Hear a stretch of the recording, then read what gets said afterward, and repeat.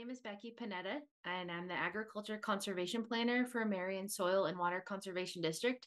Thank you for joining us today for our May 2023 First Friday.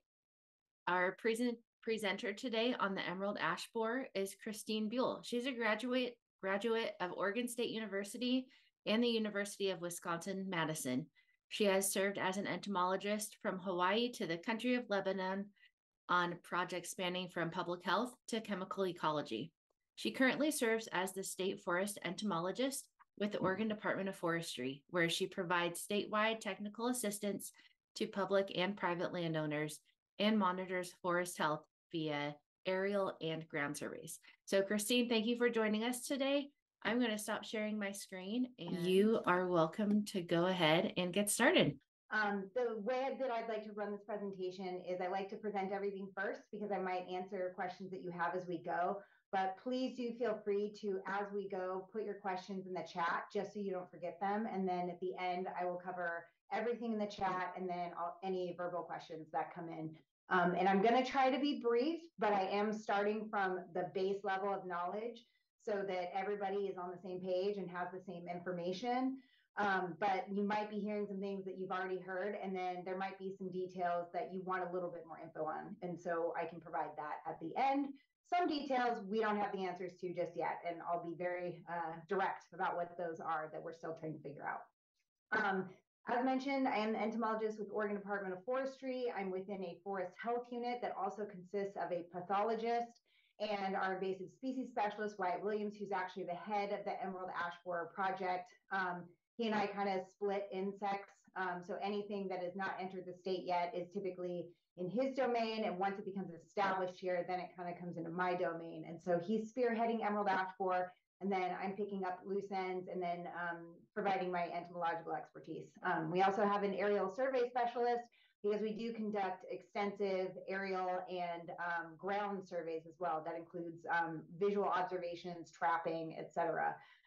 And so we're all kind of pulling together as a team. There are 4 of us on that team. So that's not very many people to cover the state, but we are always there basically as extension agents to answer questions, help diagnose, provide management or what have you, or direct you to a different source. So this project that I'm going to talk about in dealing with this new arrival of Emerald Ash Borer is a multi-agency effort. And so our agencies were planning ahead, predicting that this would come to us at some point, and really pulled together very quickly and are working very well together to tackle this issue. And it is going to be a long-term, very expensive, possibly forever issue that we have on our landscape. So it's really good that we started working together quickly. Okay, so as I mentioned, this is a new arrival. So this is the first time it's ever been detected further west than Colorado. And it was detected last June, the very end of June, at a schoolyard in Forest Grove, Oregon. That's in Washington County, very close to the Washington state border. So we're working with them extensively. So I say that it was first detected at that point, but by the level of damage, we assume that the insect has been at that site at least for about 3+ years because the level of damage was quite extensive, more than could have been done in just one season. And oftentimes invasives that arrive to an area go undetected for quite some time. That's very common until they build in numbers to where their damage can actually be visible. Very often you see the damage first and not the insect, but I am going to give you details on how to identify the insect and the damage that it causes, but be aware there are a lot of other things that can look like Emerald Ash Borer damage, such as drought. That's basically the main one. So as mentioned, this was found in a schoolyard, in a parking lot in non-native Eastern species planted ash trees. And you can see here, this is June. They should be fully leafed out, but they were heavily defoliated, not by the insect eating the leaves, even though they eat a little bit of the leaves, but just that the trees were so girdled that they dropped those leaves, or the buds didn't even form leaves. So the damage that we saw was in the tree canopy. We also saw epicormic shoots. I'll show you pictures of that. So shoots coming up from the base of the tree. That tree is struggling to try and stay alive by sending out shoots elsewhere. And then we saw a bunch of D-shaped exit holes and adult beetles flying around in the canopy and peeling back the bark. I saw very extensive larval damage. And I'll go through the cycles of where they are when, but to see adult beetles just flying around in the canopy, just in that quantity, that's in a very high level amount of damage. And we actually were alerted to this detection by a City of Portland, Dominic Mays, who you may know, employee that was well aware of emerald ash borer and immediately called ODF, and we responded that same day. So it's really a testament to spreading the information, sharing with people what these signs and symptoms look like, as I'm going to do today, and then knowing who to contact about them. So that's just that in action, that it worked very well. This insect is typically identified or first detected by visual observations. We can trap for them as well, but they don't come as readily to traps. Oftentimes it's somebody that's working outside or just happens to be outside that notices something and goes, this doesn't quite look right. And so that's one of the main features that we want you to let us know about. If you're seeing ash trees that really aren't looking good, and then you take a closer look and go, you know what, I see some signs or symptoms here, we want you to report that to us. A little bit of trace back. We don't know where the insect came from.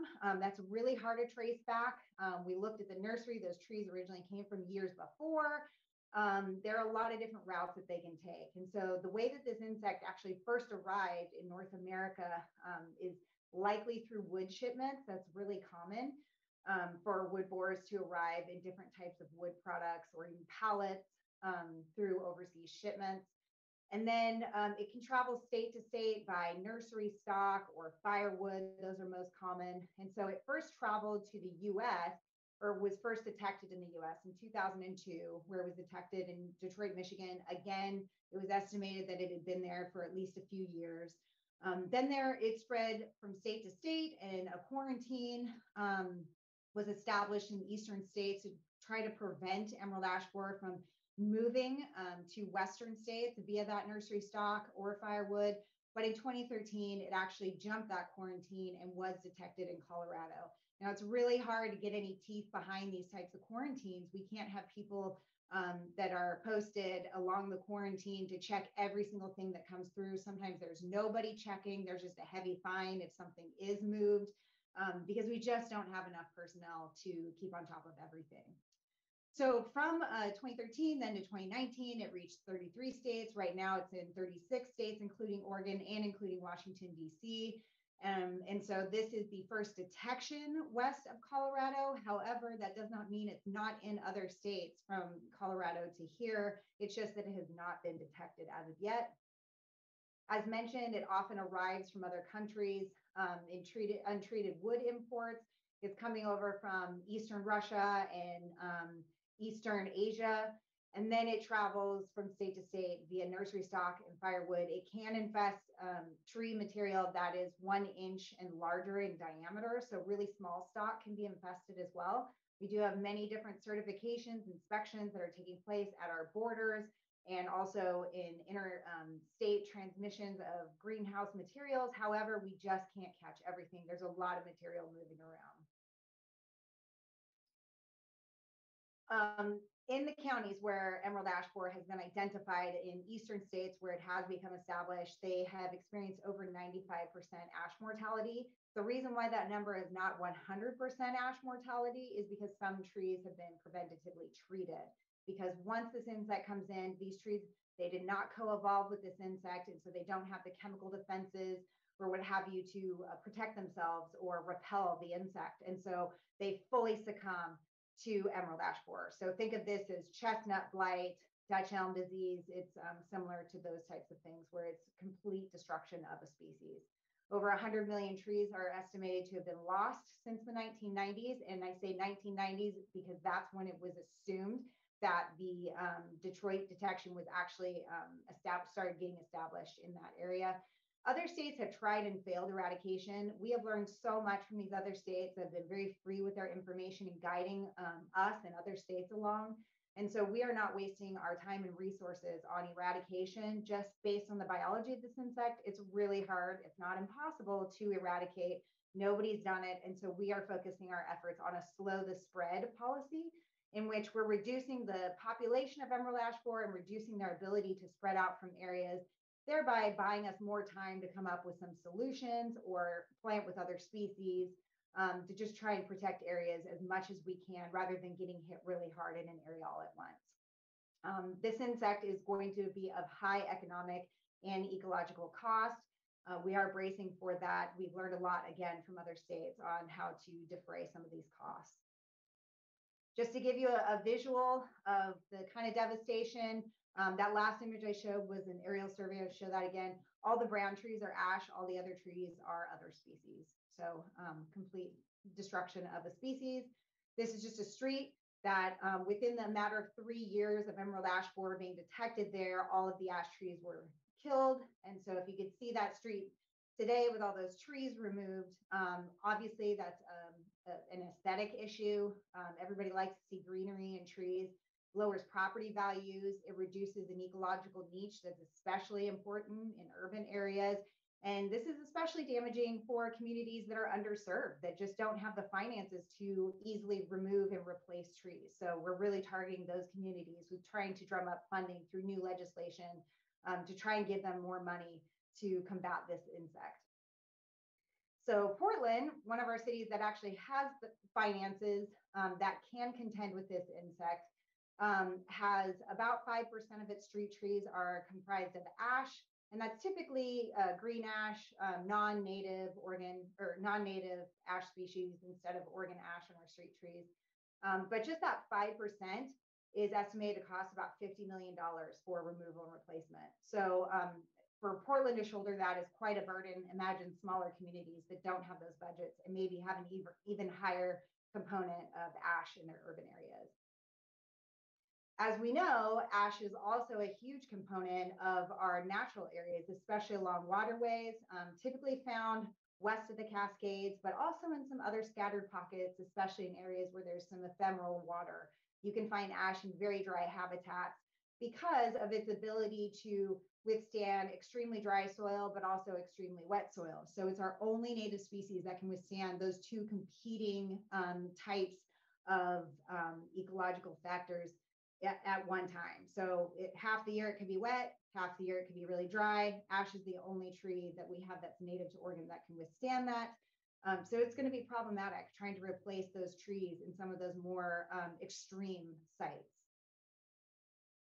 So oftentimes when we see waterways, they're lined almost 100% with ash canopy. Oregon ash is our only native ash tree. In feeding trials, emerald ash borer really loves Oregon ash. It thinks it's tasty and it develops very well on it, unfortunately. And this tree is essential in these natural areas for shading, bank stabilization, and then habitat for threatened and endangered species. And in a time when we're already concerned with our droughts and protecting salmonids and other species in our waterways, losing this component that provides such overstory for these areas is really devastating. We have all of these little ash pockets and these islands that are scattered throughout our agricultural areas that are 100% ash. So I'll show you a picture of that. Oftentimes driving down Willamette Valley, this is not an uncommon sign to see all these agricultural areas and then pockets of trees. And when you go into these treed areas, oftentimes they're 100% ash where there is water present. And so not having a replacement there means we lose that overstory canopy.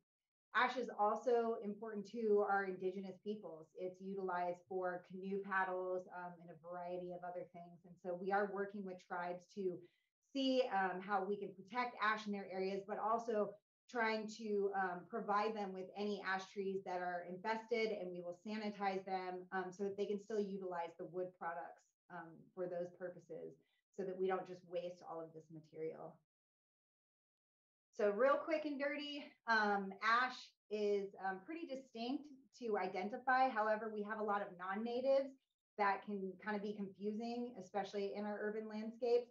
But generally, ash has a compound leaf, so a whole bunch of little leaflets on one leaf stem. We do have a few other trees that have that similarity. However, it also has opposite branching. So rather than alternating those branches, they're opposite. So those two key features are really helpful for identifying ash.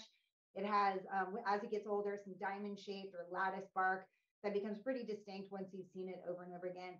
And then it has a samara, which is a single winged seed, as opposed to like a maple seed that's double winged.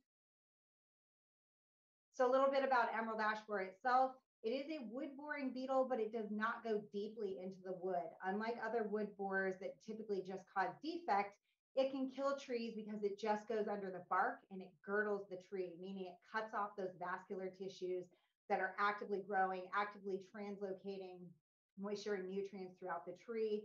So that's the cambium and the upper layers of the sapwood is what it's actually tunneling through as larvae. So it is native to Eastern Asia and Russia. And the insect will fly to a tree once it emerges or coming out the same tree. It'll feed a little bit on the foliage, just a tiny little bit, and then it mates. They lay eggs on the outside of the tree. Those eggs will hatch. They'll burrow in as larvae, and then those larval galleries are serpentine. So they just snake back and forth in an S-like pattern, and those galleries get wider as the larva gets bigger. It then turns into a pupa. It then can move into the outer bark when it's pupating. And this is important for one detection feature that I'll get to. And then once it pupates, spends a little bit of time there, it will turn into adult and chew its way out, leaving a D-shaped exit hole that's about the size of a pencil eraser if you cut it in half. This insect typically prefers ash, but it will also infest other members of the olive or Oleaceae family, such as cultivated olive, fringe tree, but it really does prefer ash. So we're placing the majority of our efforts on ash trees. This is a little bit about that life cycle that I covered. Now, it's typically a 1-year life cycle. It can be 2 years in colder areas, but we estimate that it's going to be 1 year pretty much throughout Oregon. We do not know the exact timing of when the adults will emerge, for example, when they start laying eggs, et cetera. We only have a little bit of a template to go on from other places, but obviously that could be a little bit different where it's located here in Oregon at our latitude and at different elevations even. So we are monitoring that, but adults should be showing up sometime around June. Now as adults, they spend a very small period of time outside of the tree. So oftentimes you're going to see the damage, not the insect itself. But I do want to review what it looks like, but more importantly, what it does not look like, because we get a lot of false reports to follow up on, and we don't want people killing a bunch of insects that are not emerald ash borer. So this insect is smaller than the size of a penny, probably about 1/2 inch in length. There's a bit of variation there. It's very slender. It's all green. There's no lines or sculpturing or spots or hairs or anything on the back. It's very smooth and green. So to compare it to an insect that's quite often found in our landscape, the golden buprested, which you see there listed as not EAB, that is a very common native, widespread wood-boring beetle that is often found and misidentified as emerald ash borer because people just see something metallic and green. But as you can see here, it's more robust, but more importantly, it's got some other colors on it. That's very distinct. It's not all over green. It's got some ridges. So there's some differences there. And ODA put together a really nice lookalike key that you can find online. And I have a link to later in this presentation, which I will share with Becky so that you have access to it. Now, most importantly, looking for the signs and symptoms outside of the insect, because you're often not going to see the adult, and then you're not going to dig underneath the bark and look for the larva. That's usually later when you confirm that I'm seeing all the other signs and symptoms. Let's really try and detect if there's an insect here. The first thing you want to look for is it an ash tree? If it's not, likely not emerald ash borer. So is it an ash tree? And then what are the symptoms? What kind of damage are you seeing? So top kill, thinning, and thinning often starts at the very top of the tree, but it can be throughout the crown. And then epicormic shoots or bark splits as the larva works its way underneath the bark. It'll separate the bark from the wood and splits can form, or the bark can get a little loosened. And remember that I mentioned that as it turns into a pupa, it moves into the outer bark. And so woodpeckers can actually hear this insect moving around, and they will go and shave off the outer layers of the bark to pick out those larvae. So seeing some lighter colored bark from that woodpecker shaving is very distinctive. and then those D-shaped exit holes. Now, there are many other insects that get into ash trees. There are other wood borers that get into ash trees. But if you see D shapes, some of them look a little bit more oval or round, but they do look cleanly carved out. So it's not a messy hole. But look for the majority of them being more D shaped. And that's going to be pretty indicative of emerald ash borer. If you see an ash that has these stress symptoms, has a thinning crown or top kill, recognize drought causes that too. Take a closer look. If you see anything that looks like D-shaped exit holes, we want to know about it. And I have a link later on about how to report that.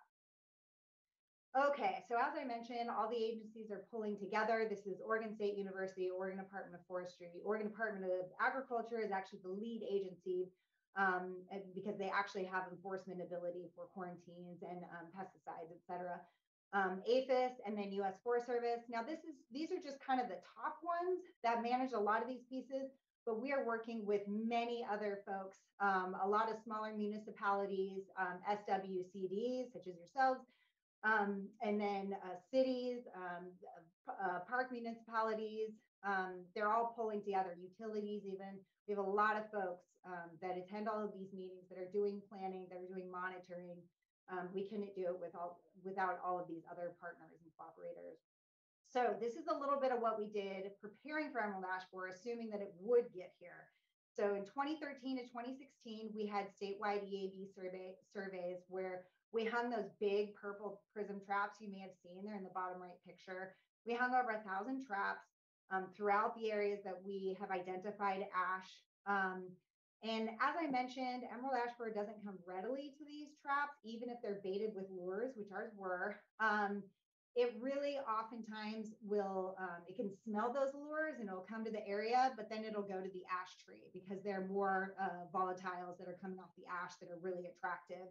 And there's the touch and the sight of an ash tree that varies from these traps. And so it may bring more beetles to the yard, but they're really going to go after the ash trees. So these traps aren't super effective, but they can be a good monitoring tool, especially if you hang them from a girdled ash tree. So that ash tree is very stressed and it's releasing a lot of attraction for those beetles so that a higher concentration come to the area. We actually stopped doing the trapping because it was very expensive. APHIS dropped the quarantine, and so we really didn't have funding to do it any longer. However, now we do have some more traps since its detection, and we are hanging them sparingly in some key places, especially around the initial detection area. We also started a training program, and this was led by Oregon State University called Oregon Forest Pest Detectors. Some of you may have heard of it or have taken it, in which we've trained over 500 professionals. So it's folks like you that are working on the ground, that have your eyes open, looking at trees at all times, that we want you to know exactly what you should be looking for and who to report it to. And so that is a free training. It's online at all times. There's a link later in the presentation.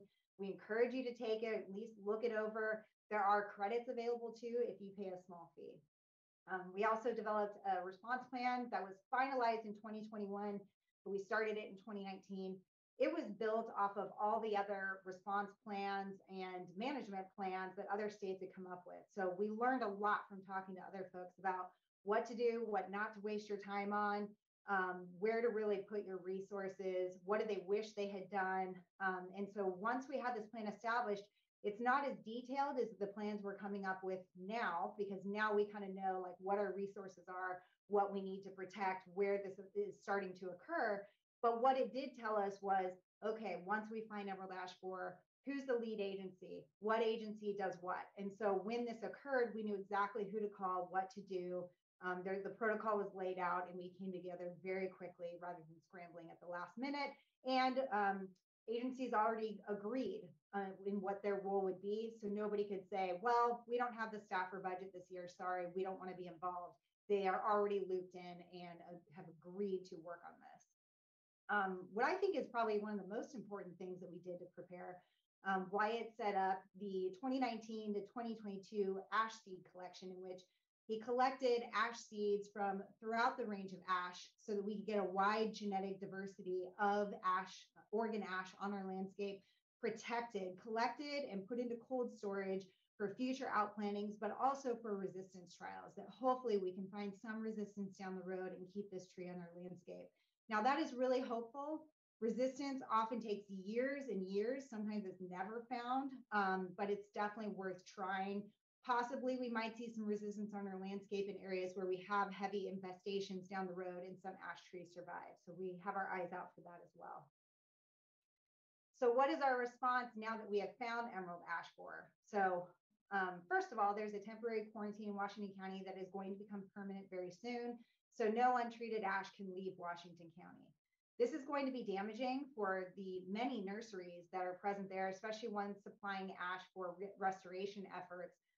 But we are working with them on trying to figure out ways to better serve those folks that are going to face a little bit of a financial loss. However, we are advising no more ash plantings, especially for restorations. And so once the current stocks are gone from those nurseries, there really won't be a need for them to continue growing ash. We are monitoring for more infestations so far.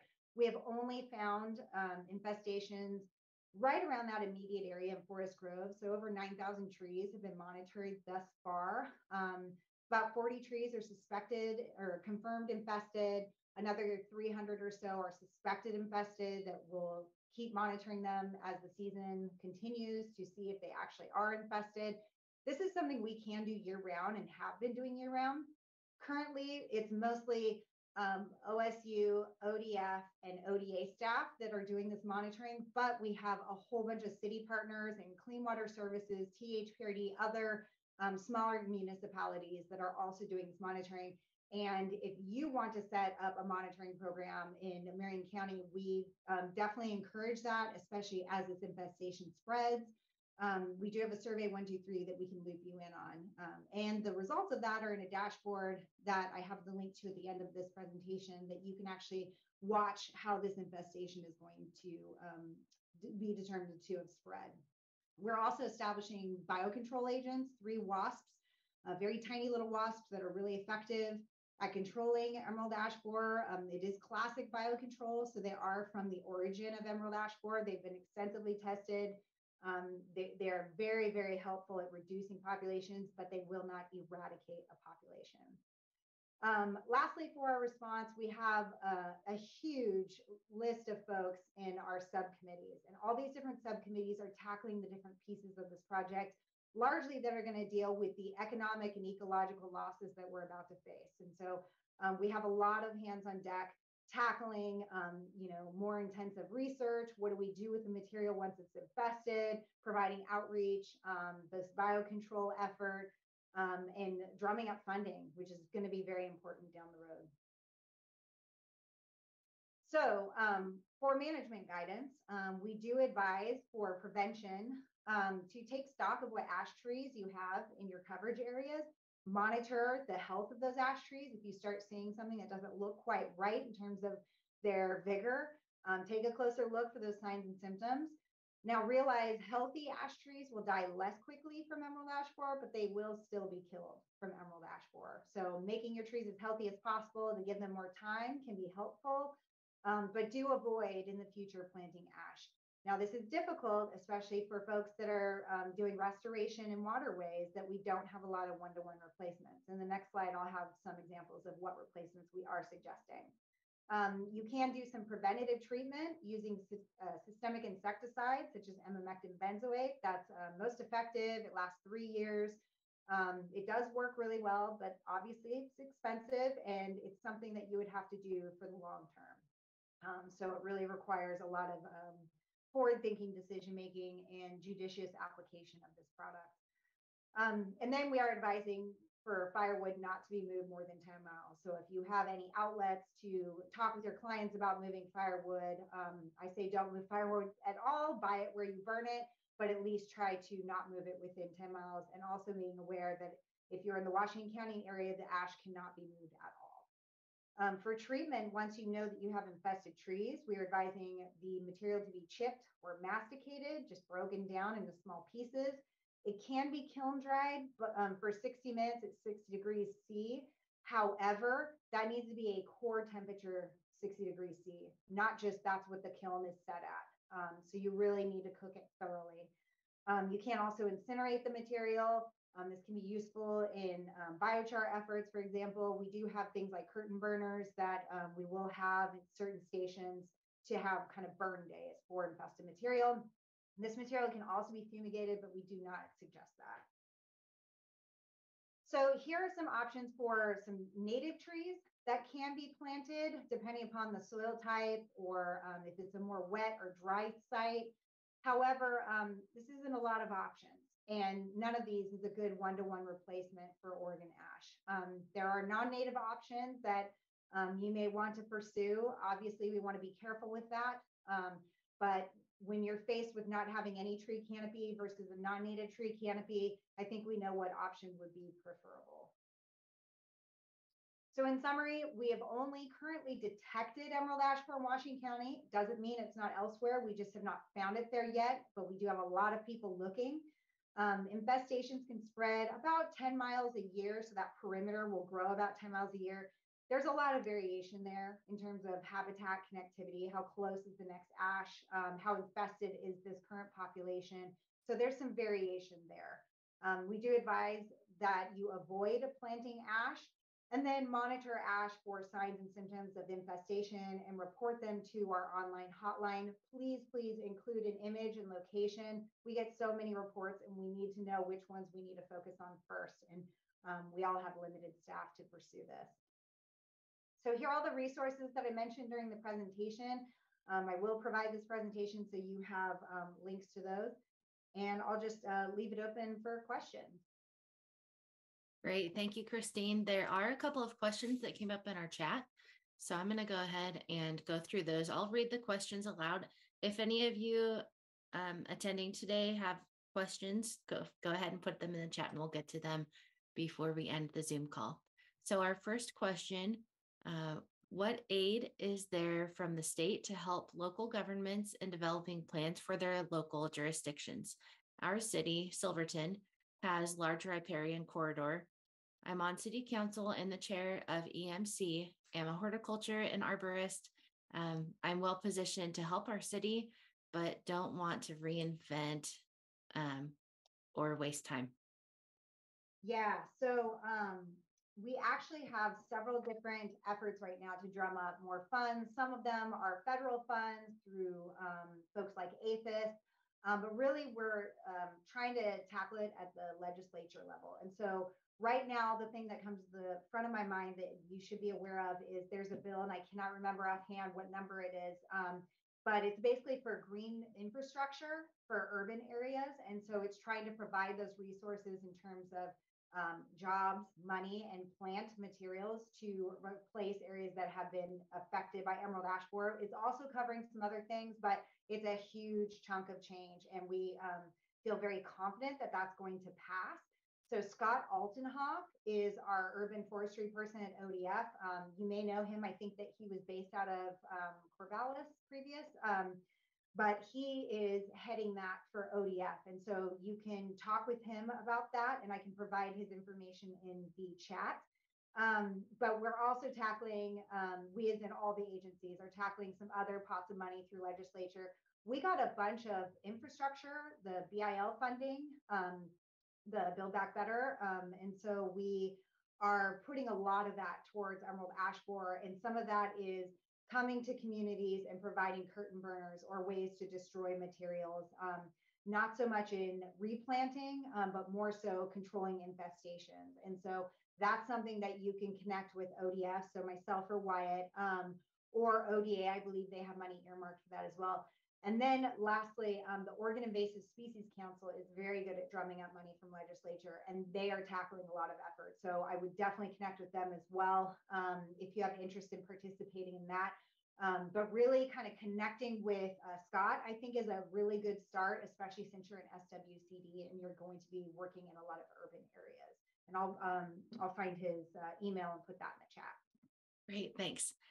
Next question, do Oregon white oak and Pacific madrone have similar drought/wet tolerant capabilities? Oregon white oak actually surprisingly does very well in moist areas. We know it as an oak savanna tree, but it does really well in moist areas. Madrone is really variable. Some areas, I think there's a bit of a genotype difference. So we do see madrone in wet sites up in Washington, but in Oregon, we see it mostly in drier sites. And so I think that's a genotype difference that we're seeing there.